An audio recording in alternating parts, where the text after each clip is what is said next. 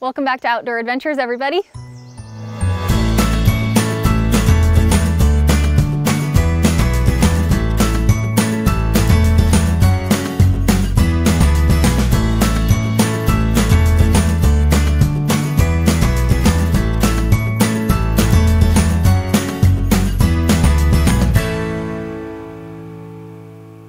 My name is Joanna, and today we are going to be doing one of our most recognizable and well-loved classes. We do this for school groups, we do this for youth camps and family camps. It's Wet and Wild.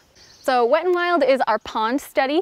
We go around and yes, we often talk about the different creatures that come to the pond, beavers, deer. However, our goal is usually to look for these smaller macroinvertebrates. Even though we don't need a microscope, sometimes they're itty bitty. Living underneath in all the leaf sediment, there's tons of different types of bugs, but it's always really fun to look around in the muck and explore a world that we didn't really know existed. Hopefully we'll find some mayfly larvas. They're pretty cool because they have 3 tails. We will probably also find snails, minnows, dragonfly larvae. There's a possibility we could find a giant water bug. We're definitely gonna find some mosquitoes. So these are our tools of the trade. You do not need full-fledged waders that go up to your hips. Rain boots will do just fine.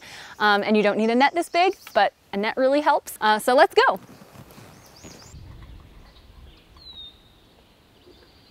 So before you start trying to collect anything, make sure you fill up a bucket or container with water.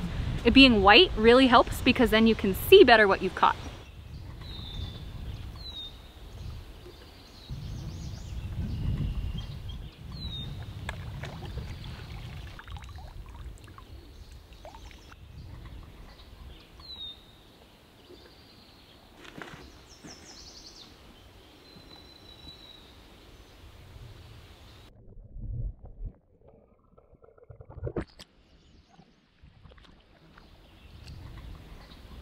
So today what we found is a leopard frog, and I'm gonna pick her up in just a moment. Before I even pick her up, I just wanna talk to you and your kids about how to not harm our froggy friends. If you put on bug spray, like I did, make sure that you then wash your hands if you're gonna be handling any sort of amphibians, because they absorb the chemicals that are on your hands straight through their skin, and that can kill them. Always wash your hands before you're gonna try and go frog catching, because otherwise you might not kill them right then, but it could be later. Hey girl. You can tell this one is a leopard frog because of the really bright colors on her. It's really bright green, all the little black spots. And I can talk about her as being a her because that circle right behind her eye, that's her ear. In frogs, if it is about the same size as the eye, it's a female. And in males, that ear disc, their eardrum, will always be larger than their eyes. Here in this tray are a few of the things that we caught just now. A few tips for you at home. One of the things I always tell my students to do is not just to look for the shapes of creatures and look for creatures themselves, but look for movement. Some of these things in here are already they have kind of a residue of muck on them. They're really well camouflaged, and so the only way that you can see them is once they start moving around. We have a few different types of minnows here. People always ask me about minnow identification, and it's super hard because they're so small, but you can see we do have a few different kinds and ones at different stages of development. We did manage to find a giant water bug, even though the one we found is not so giant. He already devoured at least one of the other critters we had in here. They have a pretty voracious appetite. These are also known as toe biters, so this is the reason I don't go wading around in the muck with my bare toes. He has sort of a straw-like mouth, strikes right into the center of whatever he's caught, and then his saliva turns the insides of that creature into mush, and he just sucks it up through the straw. A really well-known creature that we already saw the frog a little bit ago. We have 2 tadpoles in here at different stages of development. They also could be developing into different frogs because one tadpole is significantly smaller than the other one. So it might be that he just hasn't gotten bigger yet, but it also might be he's turning into a different type of frog. Tadpoles are something that your kids could totally pick up in their hands, and it would be safe as long as they've washed them. But you can see he has a tail, they have gills underneath their mouth. Can you see?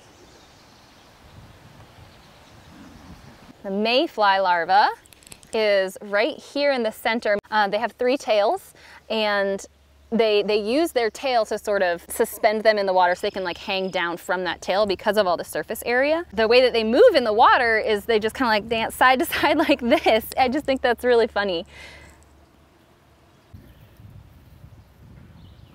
I have 2 different types of houses that the caddisfly larvae have built. So this one here is little pieces of leaf debris, and there is a little guy in there.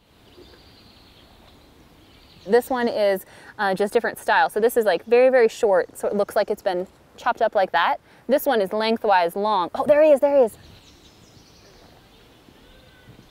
So I think some people might feel overwhelmed, feeling like they have to know the name of a creature in order to appreciate it. Sometimes they're moving too fast and you can't tell.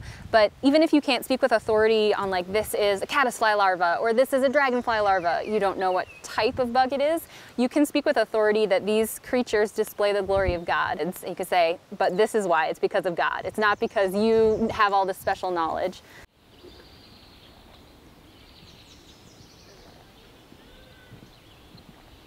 So the scripture I'll be reading today is a section of Psalm 104. It begins by saying, "Bless the Lord, O my soul," and ends again by saying, "Bless the Lord, O my soul. How many are your works, O Lord? In wisdom you've made them all. The earth is full of your creatures. Here's the sea, vast and wide, teeming with creatures beyond number, living things both great and small. There the ships pass, and the Leviathan which you formed to frolic there." The only reason I read 26 is because I love the idea that God created these creatures to also play and have fun. I think that's wonderful. The psalmist is just looking here at the variety of life that there is, big things, small things.